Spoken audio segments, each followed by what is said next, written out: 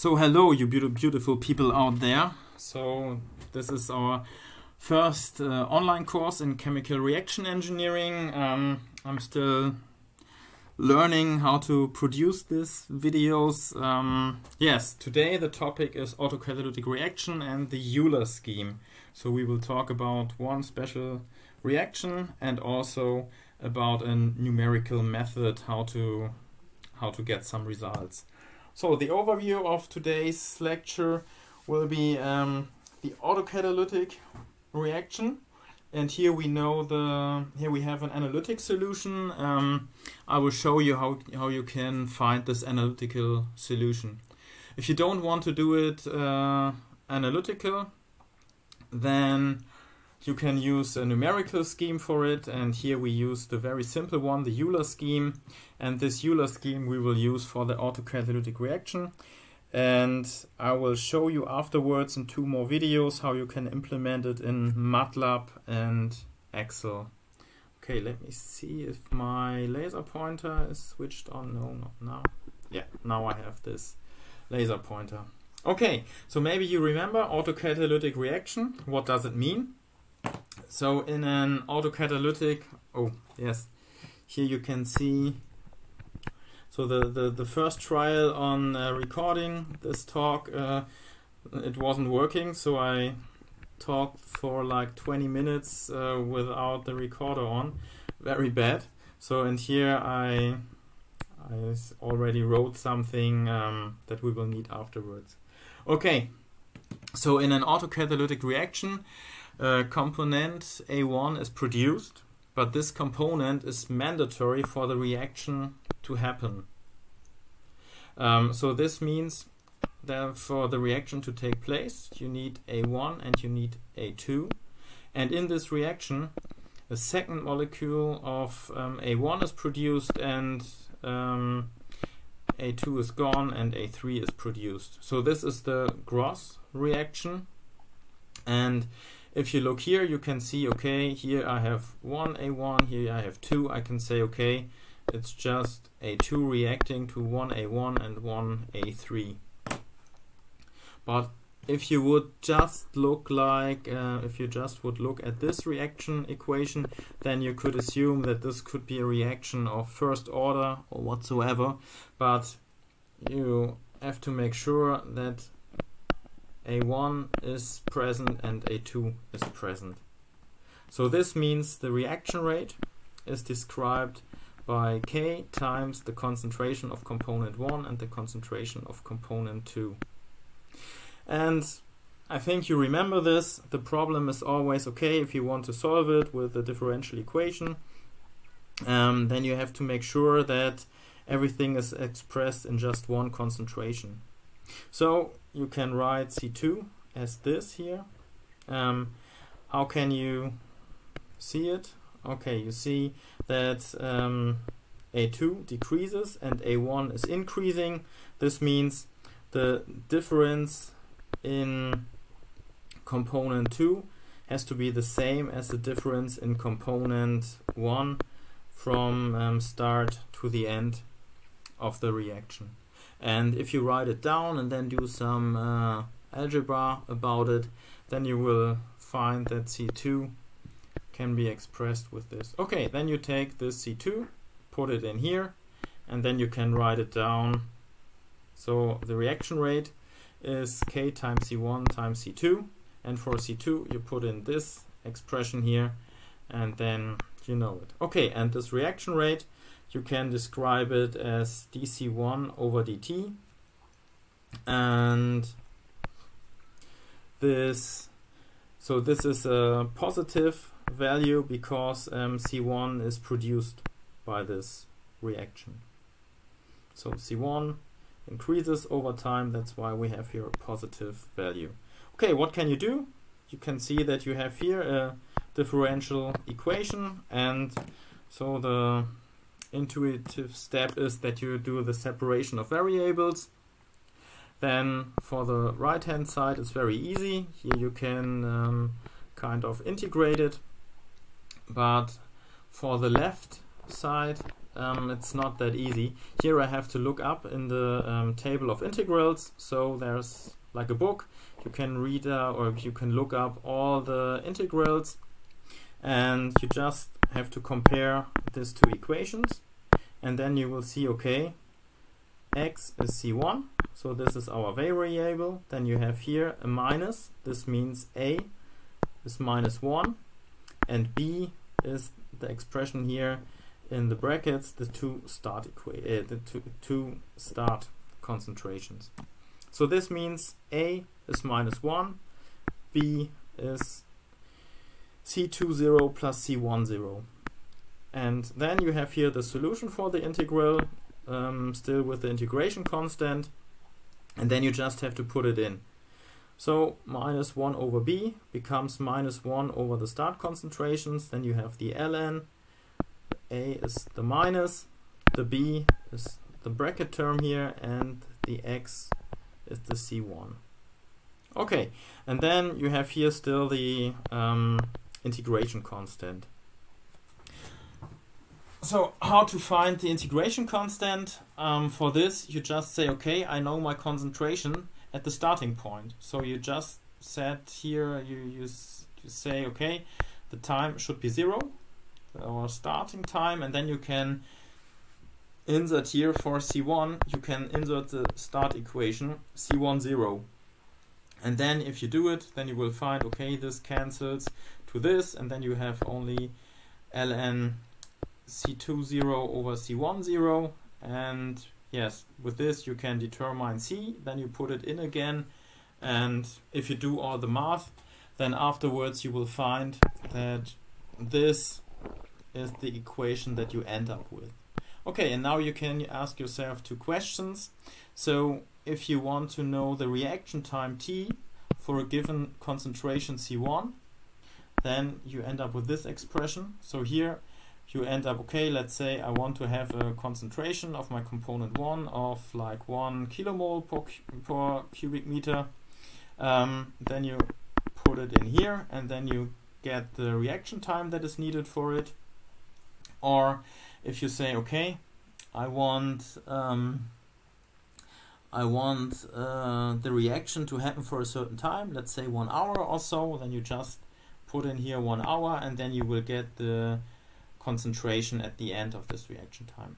I think I didn't mention it, but what we have here is an example for a batch reactor. So all this, if you are playing around with this dc over dt, with no incoming and outcoming fluid flows, then it's always reaction taking place in a batch reactor. Okay, so now we know these two equations. But if you look at the reaction equation, then you will see that it's not only C1, but it's also C2 and C3 that we are interested in, and this can be calculated by algebraic equations. So you just have to look at the stoichiometry, and with this you can see, okay, that the change in component 1, so this is C1 is increasing, this means this is a positive value. C2 is decreasing, this means this is also a positive value. C3 is increasing, also a positive value. And you can see that the change in all components should be the same. This is the case here, since all the stoichiometric coefficients are 1 or minus 1. So, and with this, you can easily calculate the concentration of component 2. It's this, and you can calculate the concentration of component 3. So let's have a look how this looks like. This is taken from my German slides from CVT1. That's why the slides here, or the labeling of the axis is in German, but I think you can figure it out. It's not that complicated. So time and concentration, even T is missing here, I see it right now. So what I did is I kept the starting concentration of component 2, I kept constant at 2 kilomole per cubic meter. The K value is constant 0.05, and C3 also starts always here with 0 concentration at the beginning. And then I increase the start concentration of C1. So you can see here at the beginning the reaction rate is nearly 0. It takes really long for the reaction to speed up, but then in the end it becomes faster and faster, and component 2 is decreasing in concentration. Okay, now let's increase the start concentration of C1. You can see that the reaction starts faster, and here you can now recognize that we have like a limit, and the limit is due to the fact that the concentration of C1 goes down to 0. Then we increase it even further, and then you will see that the reaction or the concentration plots look like this. So here I additionally put the reaction rate. This is the red line, and the values are given here. You can see that at the beginning we have an intermediate value of the reaction rate. This is due to the fact that we have a high concentration in C2, which is good, but we have a low concentration in C1, which is not so good for the reaction rate. At the end, here you can see that the reaction rate goes to 0.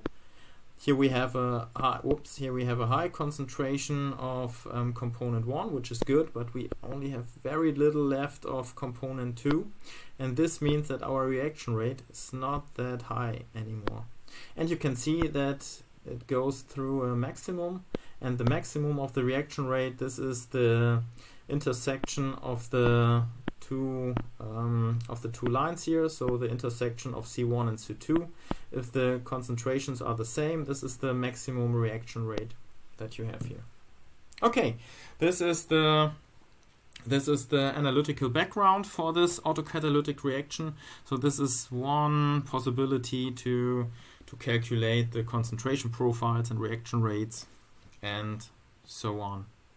Okay, so if you don't want to do all this integration stuff here and this one and looking up in table of integrals and determination of the integration constant and so on, then you could go for the Euler scheme. So this means that you just use numerics to get same or similar results.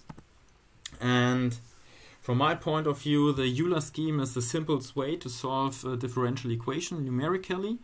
And what you do here is that you say, okay, here you have the differential quotient, and you transform it into small real differences. So here they are infinitesimally small, these differences, and here you have small differences.